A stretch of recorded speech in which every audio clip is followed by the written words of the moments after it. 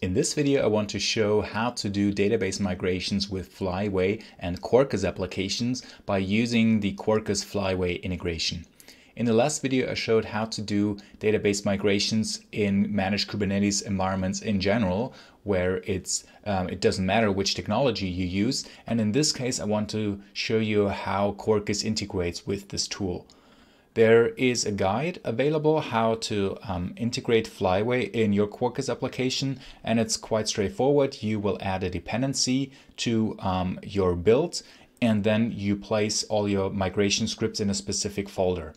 What I do then in this case, I have to configure what I want to configure, what I want to migrate with Flyway or how it should work. And I say, well, please always migrate at start, and also set this baseline version that I used previously in a manual way as well. So I want to set the baseline version initially to 0, because then my application migrations start at 1 again, and they are placed under resources DB migrations with the same example that I showed you in the last video.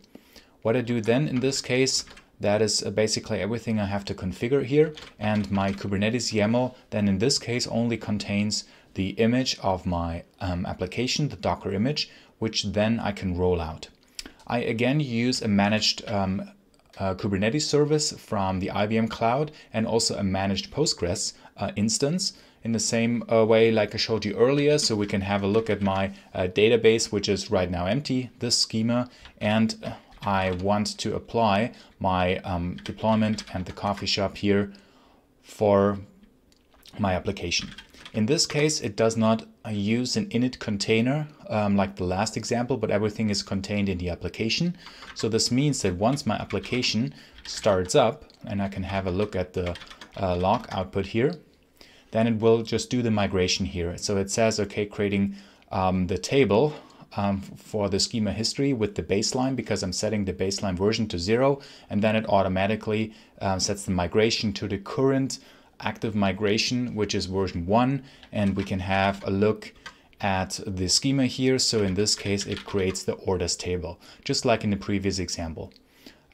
You could check out the code, which is available on GitHub, and then you can check out all of the migrations that are available here. I'm just showing the second one, and then you can walk through the other ones yourself, because then it's very similar to the last video, and it's a quite straightforward approach, because we always place the migration scripts in also in the application, in the build application binary as well, and it will match with the code that we have. So for example, once we add this temporary column to rename the column type to coffee type again, then this will match with the migration script that creates it in a database, and also my coffee order class that then has this temporary field while we are in the state of migrating. So now just to the question, what is the pro and con of using Flyway or database migration in the application itself, using this integration, or using it in a somewhat standalone way by using an init container? It really depends what your application is doing here. So if you want to have this more pragmatic approach that tangles your application more to the environment by using the migration tool directly in your application, then it might make sense to use this Flyway migration directly from Quarkus with the support.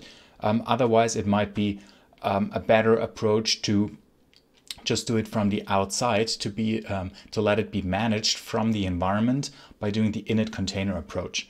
So for example, if you might use different technologies in different projects, and then you want to have a more unified approach of doing these migrations, which is also usually more of a DevOps or Ops related topic, how to do migrations, especially with zero downtime deployments, then it might make sense to have a unified approach, to always use an init container, for example, approach, or a process that is out of band with your application deployments. So you're definitely more flexible if you do it in a separated way.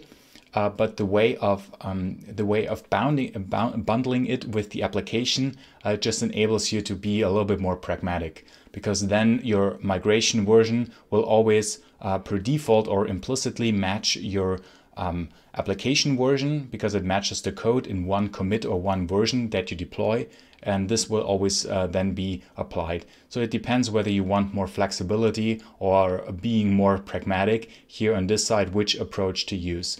But both approaches work pretty well, also from experience, and then this can be used in order to achieve zero downtime deployments. Thanks for watching.